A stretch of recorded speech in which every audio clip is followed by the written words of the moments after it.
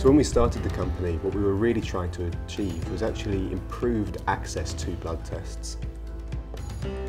So the technologies that we've been developing are very straightforward and simple fingerprick tests that take one drop of blood and actually allow an individual to have the laboratory in the palm of their hand and to actually perform the tests they need to understand how to treat and manage their chronic condition.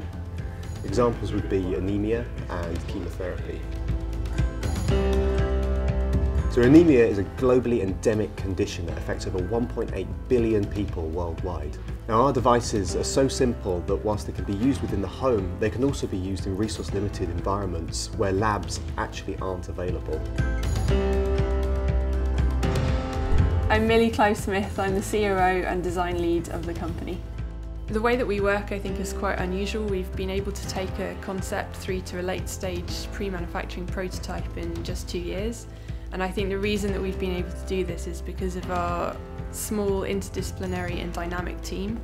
We work really closely together, rapidly iterating and testing ideas with users at every stage. Our journey really began at the beginning of 2015 with just an idea and myself.